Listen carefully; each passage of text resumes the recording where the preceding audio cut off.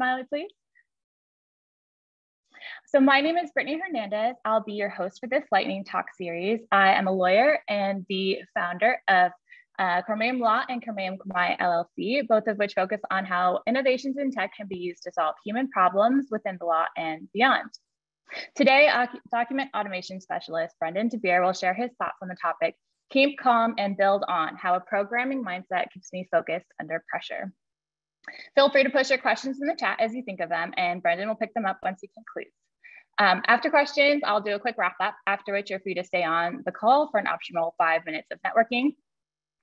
And then I'll invite 4 people to introduce themselves for 1 minute each. I'd now like to introduce today's speaker. Brendon de Beer is an automation specialist at Documate. Documate is a no-code platform for building document automation and client-facing web applications for the law.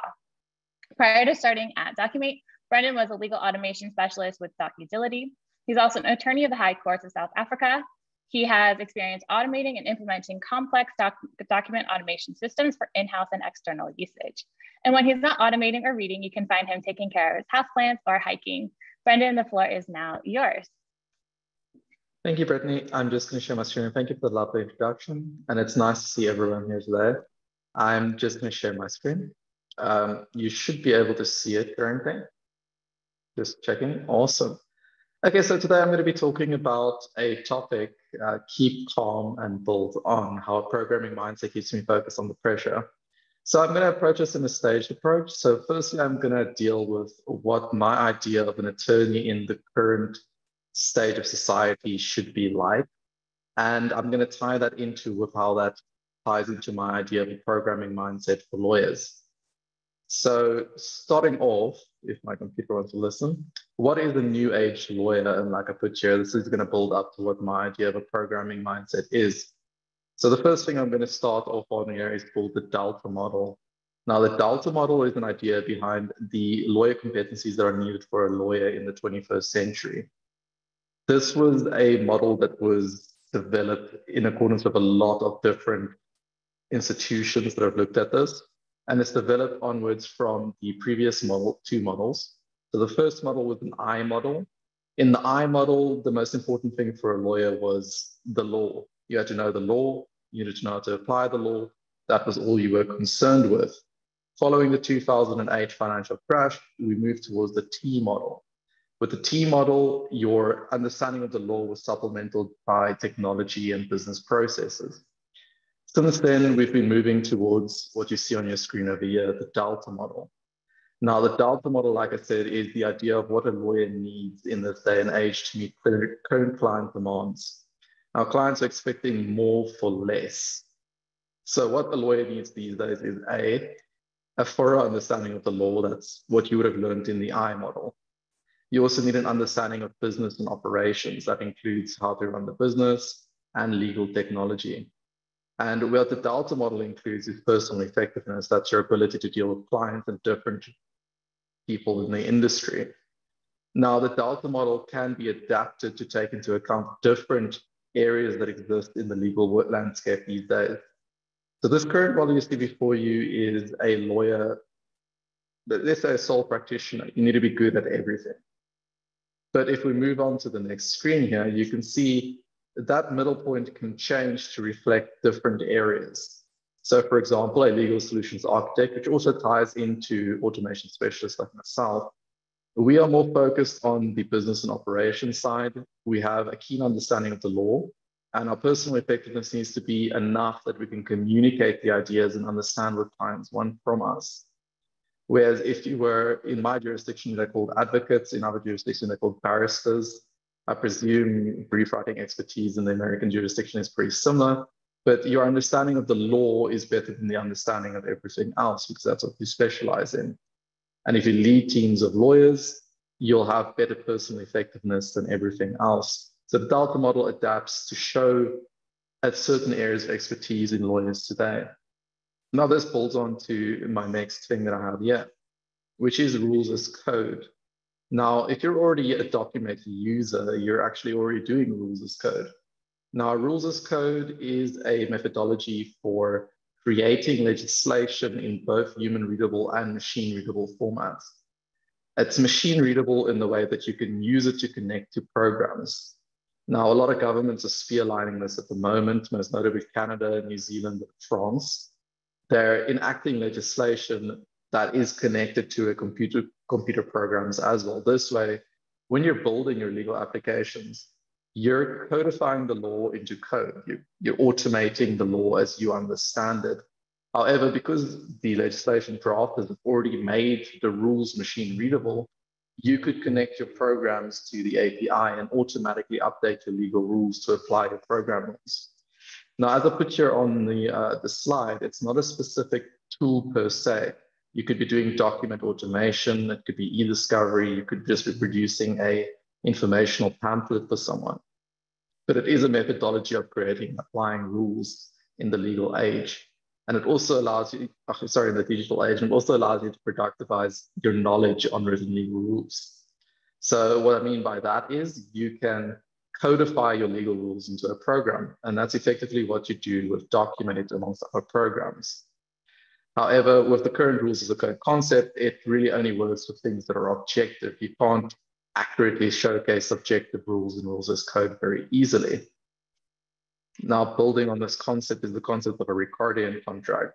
Now, a Ricardian contract is mostly just involved in the blockchain sphere. If you've ever heard of a smart contract, it's similar to the concept of a Ricardian contract, but like you can see, a Ricardian contract is a program, effectively, that takes user input and it outputs a contract that's in code, so it's machine readable. It's data that you can reuse in programs, in databases. It's manageable, it's structured.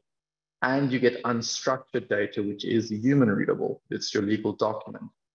With a program like Documate, this concept is easily showcased with Data Manager and your template that's produced at the end. It's also shown with the template that you're producing and the workflow that works with that template to populate it with variables. In the concept of blockchains, this would be a smart contract. You'd have your agreement and the smart contract enforcing it. Now, this all ties into the actual topic of this speech and just sort of giving a background. Now, the third concept is a second brain. Now, this is a concept by Tiago Forte in his book, Building a Second Brain. And this ties into my idea of what a programming mindset is, and that's really just reducing mental overhead. Because as a programmer or a legal programmer, your main goal in producing legal automation projects or anything else is to reduce mental overhead. You want to automate the drudgery as much as possible so that you can focus on the task at hand. You can focus on dealing with your client. You can focus on this difficult legal problem that requires you to find a solution where there hasn't been a solution before.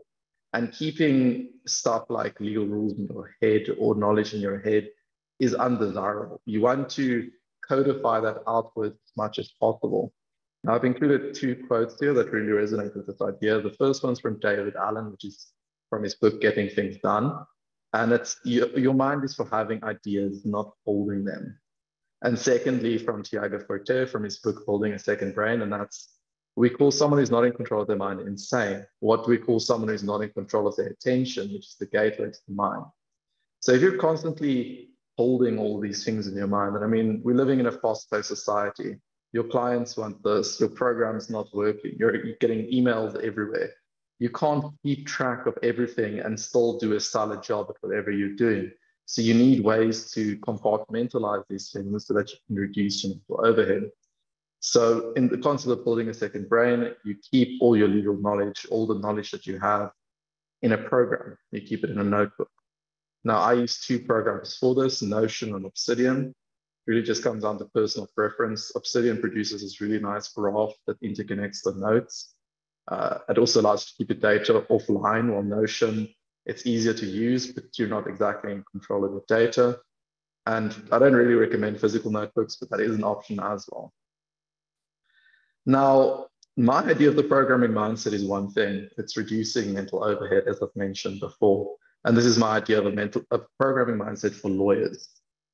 Now, how do you reduce mental overhead and what is mental overhead? As mentioned before, mental overhead is just keeping track of everything that's going on. If you've got a big meeting coming up, a big court case, anything, there's likely a lot of things that are going through your mind while you're dealing with that. A lot of times you can't focus on everything 100%, so you're stressing out, you have anxiety. It's not something that's easy to deal with. And how I deal with this and how I program as well is when I'm producing something, my entire concept of producing this thing is just to reduce my mental overhead. I want to offset my legal knowledge into a program. I want to automate it as much as possible. That way, you know, if I'm a lawyer in a law firm, someone comes to me with a problem, I know that legal knowledge is codified. I've got it in my head. I can always remember it. I mean, that's never going to go away. But I can offset some of the tasks to some other people in my firm, even if they don't have legal knowledge. I can reduce the fact that not everything is riding on me. I've managed to reduce that into compartmentalized areas. Now, how do I develop this mindset? And this is where I turn into a motivational speaker, as opposed to someone just saying, keep calm. But I keep checklists. So I create checklists for everything.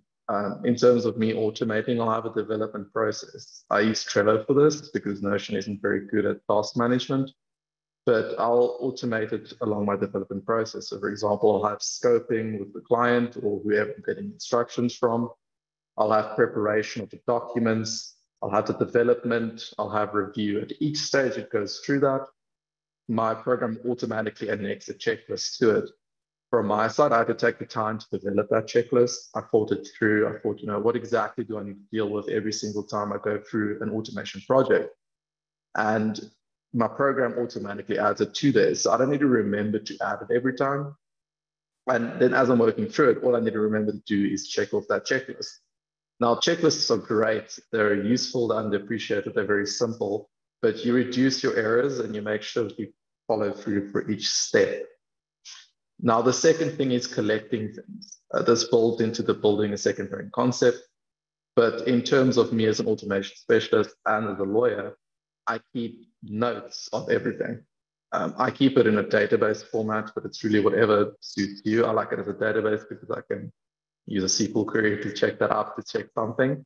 Or in a database like Notion, I can search that and filter it. I can also tag it. So I'll collect useful code snippets for Documate. I'll also collect legal rules, cases regarding that, forms, and organize that. So I don't need to remember it. If I'm looking for something, I go to my notes, I search it, look through what I summarized about that specific topic a while back, and take it from there. The third step is learning and experimenting.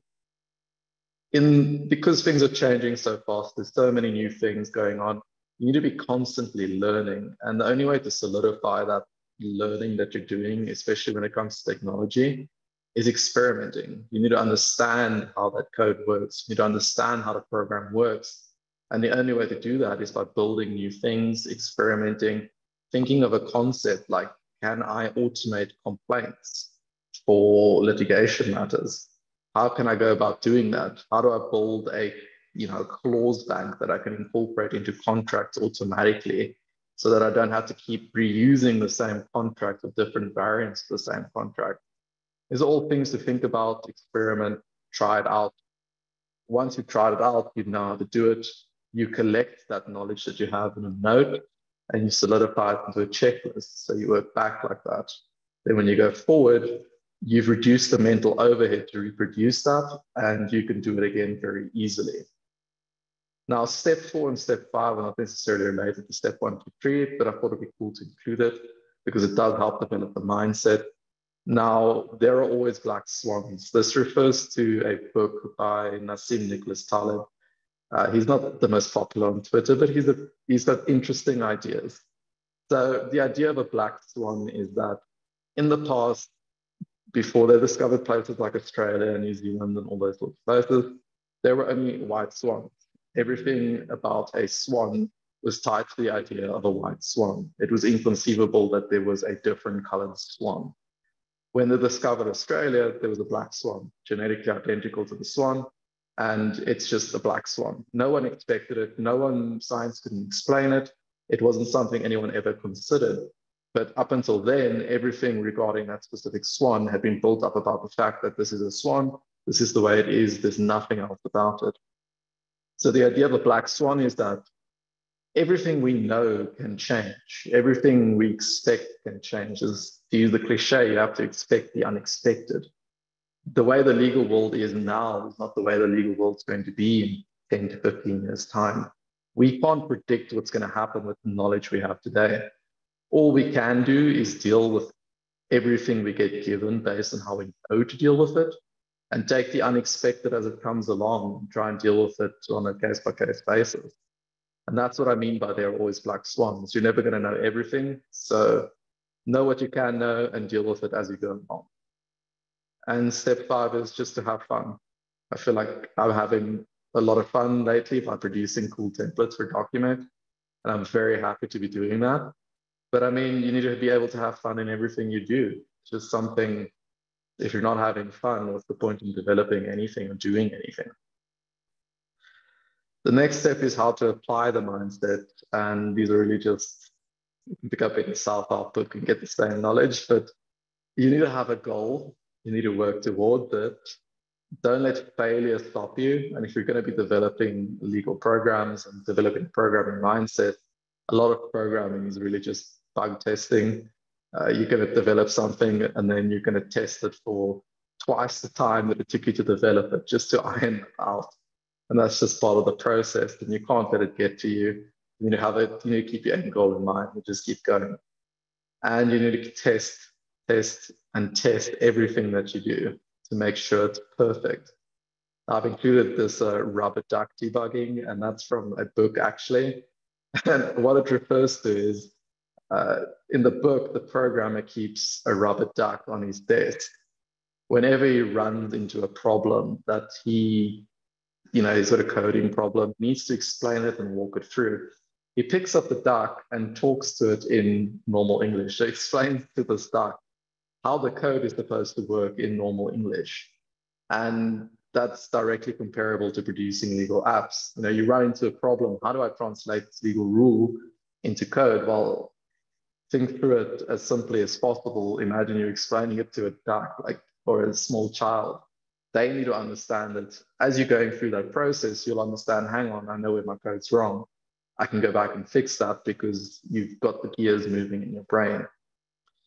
And the final step is working smart, not hard.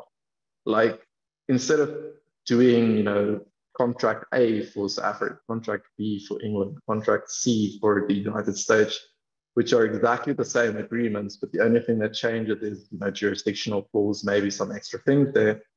Instead, just produce one contract and automate those specific parts. The concept behind this is if you're working too hard, you're doing it wrong. The programming mindset's all about making things easier, reducing the strain to do something and improving your life after it's done. If automating something still makes it as difficult as it was in the past, you're just working a lot harder in a nicer packaged content. Now, this all ties into the actual idea of the talk, and that's keeping calm under pressure using the programming mindset. So like I said before, my idea of the programming mindset is just reducing mental overhead and making my life easier. By doing that, I can keep calm. I know I can't expect everything. I can't anticipate everything. I can't know everything. I know what I know. I've compartmentalized my thinking in such a way that my thoughts are in notebooks. My project management and my task management is handled by my project manager computer thing, which I've automated to give me tasks. So I'll just load tasks in there. It gives it to me on a day-by-day basis. I don't need to remember that. My calendar remembers all my dates. I'm reducing mental overhead to the extent that, if I've got a call where I've got to sell to a top listed company or someone, massive law firms. I'm a dude in South Africa. What do I know?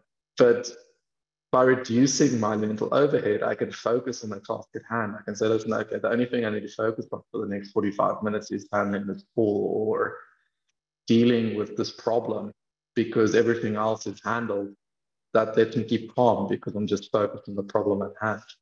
And I've freed my mental overhead that I can focus on the problem.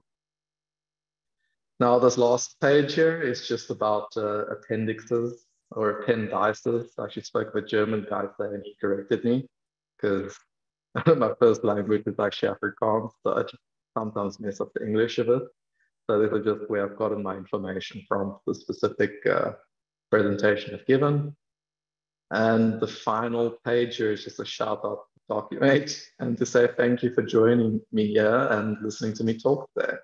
And thank you so much, Brittany, for organizing these talks. They're amazing. I'm just going to hand this over to Brittany. Thank you so much. Thank you so much, Brendon. That was awesome. I got to get a little preview of Brendon's talk the other day, and I was like, this is such great information. We do have a few minutes for questions. If anyone would like to go ahead and either raise their hand or unmute and ask any questions. I have one first really quick, and you kind of mentioned a little bit of your tech stack. So you talked about Trello, you mentioned Obsidian and Notion. Could you go a little bit into sort of like, I use Trello for this, Notion for this, you know, whatever else for this? Yeah, sure. So I use Trello as my project management and personal task management tool. I like Trello because I can automate my tasks, which is something that most project management tools don't have. So I can build rules into it. And I prefer the visual layout of Kanban boards, so allow me to keep in control. I can see at a glance where I am in the process. I don't need to dig to see the process. And I use Notion to store things. I use Notion to store knowledge. I just use Notion really as a knowledge base. And I'm not a big fan of using multiple different programs because context switching reduces your productivity and your ability to stay focused on tasks. So I prefer to use 2 to 3 programs, and that's it. So from a personal development point of view, you know, I've got to develop in Microsoft Word because that's part of the job. So I'll have Microsoft Word as my development platform, Trello as my project management and task management platform, and Notion as my knowledge base. That's all I use actually, along with email platforms. Thank you, that's helpful. And then do we have any questions from anyone else today?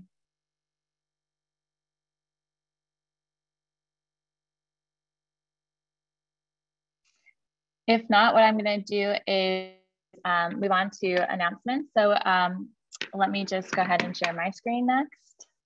And then if you think of questions as we go along, you can just put them in the chat. So let me share some announcements with you all. So before we wrap up, just wanted to let you know about 4 different things from Documate. So there is a new global search function for the data manager if you want to play around with that. There's also an added webhooks function to send documents to other applications. And you can also now skip the final review page if you want to, if you don't want to have the, you know, the section where they can kind of edit, you can kind of make that to where it goes streamlined straight to the documents. And then very exciting to announce that, as Brendon mentioned earlier, there are now free workflows that you can use, or Documate can actually port them to your Documate account and you can use them as a template and use them with your clients. Current freebies include NDAs and several common IRS forms. If you want to have them added to your Documate account, you just need to email hello@documate.org and include the name of your workflow and so on. You can also vote or recommend a workflow to be created and added. And then now you can also, there's going to be they're building a marketplace to help promote tools that people have built on Documate and also allow lawyers to buy workflows from other lawyers, buy and sell through the marketplace. It's free and Documate doesn't take a cut of any of the revenue. If you're interested in being a part of the marketplace, you can email them at hello@documate.org. Also, we'll be hosting these lightning talks on the last Thursday of each month. So the next one is going to be on Thursday, August 25th at the same time.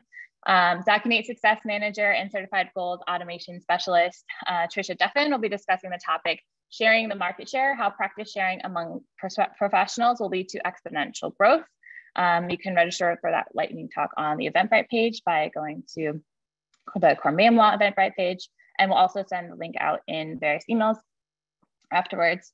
So that concludes the main portion of our lightning talk today. We're going to transition into an optional 5 minutes of speed networking. So feel free to go if you need to, but if you'd like to stay, we'll stop the recording now and move on to speed networking. Molly, would you mind stopping the recording, please?